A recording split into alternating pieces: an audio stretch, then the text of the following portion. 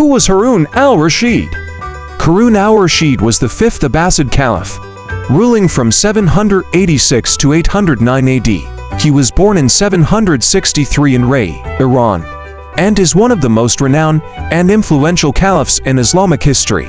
During his reign, the Abbasid Caliphate reached its peak of cultural and political prosperity.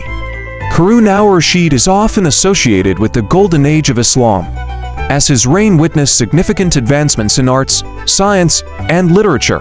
His court in Baghdad became a center of learning and intellectual exchange, attracting scholars and thinkers from various parts of the world.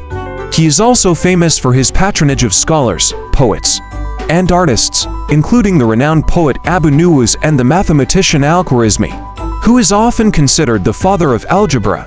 Harun al-Rashid's rule was characterized by strong diplomatic ties and trade relations with other civilizations, including the Byzantine Empire and the Tang dynasty of China.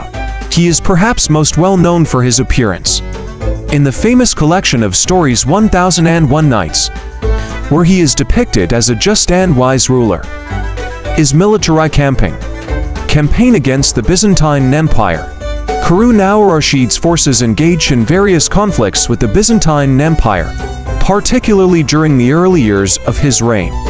These campaigns aimed at asserting the caliphate's influence in the region. Wars in North Africa.